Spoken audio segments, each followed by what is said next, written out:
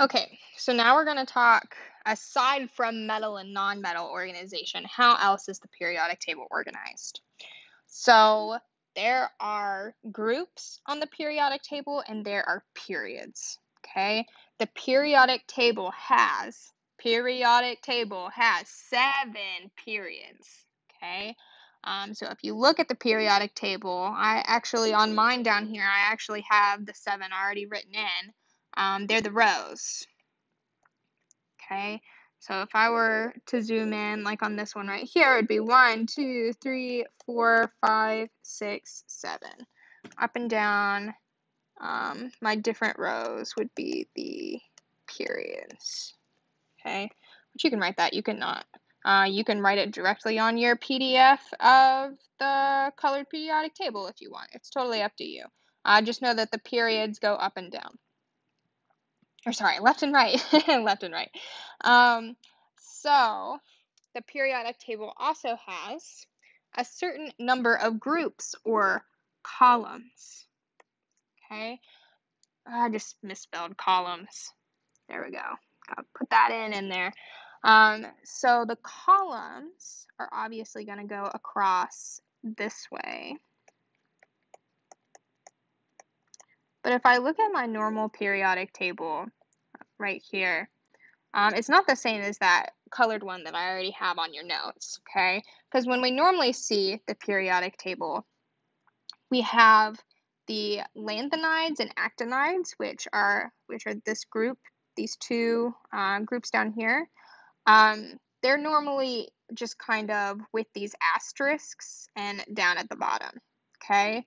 So they don't normally fit in where they're supposed to fit in, which is what this shows right here, okay? If the lanthanides and actinides were really in the periodic table, they would be just 2 elements high and take up all of this space and make it super duper wide. So for convenience, most of the time we really just don't put them on there. If you look up any periodic table, it'll normally just have them kind of excerpted and down at the bottom, just for the sake of convenience, really. But when we're talking about groups, we really only count the groups on a traditional periodic table. So that would be like 1, 2, then this is 3 through 12, 13, 14, 15, 16, 17, and 18 right here. We do not count each of these as their own individual groups. So kind of keep that in mind. That's why we're only going to have 18 groups instead of, what would that be? It should be 30, 32 groups, I guess it would be otherwise. So it'd be like 1, 2, 3, ends at 12, 13 right here, and then 18 right there. Okay, those would be our group numbers technically. So if I gave you any element on the periodic table, you should be able to look at its location and tell me, all right, it's in period 4, group 10. And the element that's in period 4, group 10 would be this one right here, which I can't see on this one, but that is rhodium. Okay, so it'd be like rhodium. All right, so not only does every element have its own period and its own group, but it also has its own family, okay? And like we were talking about, that's kind of like our color-coded families that we like color code on this colored version of the periodic table. So group 1, you'll notice everything in group 1, this first column, is red aside from hydrogen, which we said is weird. So we call them all goodness, my spelling is terrible today. The alkali metals, okay? Everything in group 2 is green, okay, which is our alkaline earth metals.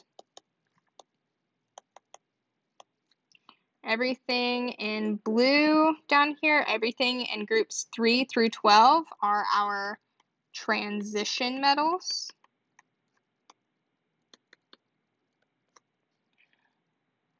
Then you kind of skip that middle part, right? Because we were talking about how it's weird because we have these, we have the other metals right here, the other non-metals right here, and then the metalloids kind of going in between. They don't really have defined families within their groups. It's kind of a mixed bag. But once you get back over here to group 17, we have the halogens. And then group 18, of course, is our noble gases over on the end. Okay, so for most of these elements, you should be able to tell me not only whether it's a metal or a nonmetal, but also what period it's in, what group it's in, and what family it's in. Okay, and the cool thing about families is that if they are in the same family, they have similar chemical properties, which means they react the same way. Okay, so if I look at a typical group, like let's look at the halogens, group 17 right here. If I looked at fluorine and I looked at iodine, I would expect them to react in very similar ways. Okay, if I mix them with the same other compound or element or something like that in a reaction, I would expect them to behave the same way and react the same way, just in general. Okay, so this next bit is about the natural states of elements. So when we were talking about metal and nonmetal properties, we were trying to kind of fit together solid, liquid, and gas, right? But those were things that we had to put an asterisk or a star next to because they weren't always a tried and true rule. And we were talking about liquids being tricky, and I told you that there are only 2 elements on the periodic table that are naturally at 25 degrees Celsius a liquid. And you should be able to guess one of them because I know that you have heard about it before, and that's mercury, right? Like mercury thermometers from back in the day. It is a silver metal, and its symbol is Hg. Okay, so I might not talk about mercury as mercury the word, I might write it as Hg. And the other one may be less familiar to you, but it's bromine. Okay, bromine is my non-metal liquid, and it is Br, and it is a brown liquid. Okay, so they're very different. One of them's a metal, one of them's a non-metal, but they're both liquids at room temperature. Crazy stuff. Gaseous elements. You do need to remember this. You need to have this memorized. Include, obviously, the noble gases, right? So that entire group 18, that whole family of noble gases, are all gases at room temperature, plus hydrogen, nitrogen, oxygen, fluorine, chlorine. So let's go through. Let's highlight that just so that you can see. Hydrogen, nitrogen, oxygen, fluorine, chlorine. So when I'm talking about gases, I'm talking about this whole group plus this little corner right here and hydrogen. Okay? And the good news is that everything else on the periodic table, everything else is a solid. Okay? So, as long as you can remember which 2 elements are liquids, which are, and I'll highlight those 2 for you, they're bromine and mercury. Super weird placement, right? Bromine and mercury are only 2 liquids. I only have a handful of gases. So if I can remember both of those things, and I know that everything else is a solid, I then know the natural state of every element on the periodic table, okay, which is the goal. So, it's not always super simple to have these individual atoms because sometimes they come together into what we call diatomic molecules. And if something is diatomic, it will never be on its own, okay? And there are 7 elements that do this. They are bromine, iodine, nitrogen, chlorine, hydrogen, oxygen, and fluorine. And we use the acronym Brinkelhoff to remember them. I love the word Brinkelhoff. I bring it up all the time. That doesn't mean that you guys are going to remember it, and I'm still going to have to remind you of it throughout the year. I'd love it if I didn't have to. I wish you would remember. With a name like Brinkelhoff, like how could you forget? Okay, but it's really super important, and I normally go around and I make everyone do these really fun cheers that I made up about Brinkelhoff to help you remember it. It's one of those things where I just mainly embarrass myself and you guys get secondhand embarrassment, and that's why it sticks with you, which I'm fine with as long as you remember it. So just as an example, I know that we're all missing pep rallies, right?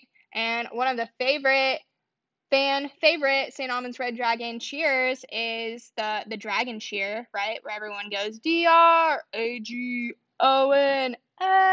like that, right? I normally make everybody do that for Brinklehoff. So just bear with me for a moment. BRINCL Hoff. That's what I normally do, and I make the whole room do it. So you have that to look forward to if we ever come back in person. I'm going to make you do the cheer, okay? Just for fun times, just for a bonding experience so that you remember Brinklehoff for the rest of your life because you need to. It's important. So now that that's over. So bromine, I'm going to write these all out, and you should too, just to kind of reiterate this for you. Bromine will never be just a plain old Br. If I find a single bromine atom out by itself in nature, we have a problem because it shouldn't be by itself. It'll always be a Br2, two bromines put together. That's what diatomic means. The I stands for iodine. Okay, iodine is a big old I, but it'll never be by itself. It'll always be two iodines, so I2. Nitrogen is big old capital N, and there's always two nitrogens because it's also diatomic. The Cl stands for chlorine, okay, because the symbol for chlorine is capital C, little l, and there are two of them. Next we have hydrogen. Oops. That's H2. O is for oxygen, which is O2. You've heard of O2 before, right? Like people talk about oxygen as just O2. That's why it's diatomic. They don't just say O. And then fluorine is the last one, F2. So you should have memorized the 7 diatomic elements: Brinklehoff, bromine, iodine, nitrogen, chlorine, hydrogen, oxygen, fluorine. Okay? All right, last little bit here is the non-metallic solid elements can have varied structures compared to solid metals. So we were talking about how there are only a few nonmetals, and I'll use another highlighter color down here. So like carbon, phosphorus, sulfur, selenium, and iodine, essentially. Those are our only solid nonmetals. But they are a little bit weirder. They can have some different structures because they are nonmetals. And these different structures are called allotropes. And the most common example of allotropes that like occur naturally in nature and appear as different things are the allotropes of carbon, of which there are 3 different ones.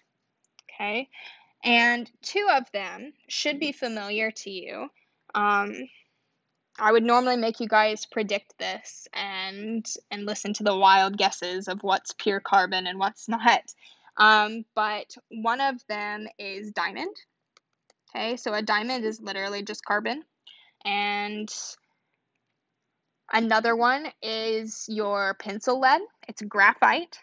That is just pure carbon. That's it. And the last one you've probably never heard of before, but it's called get ready for this, it's called a Buckminster fullerene,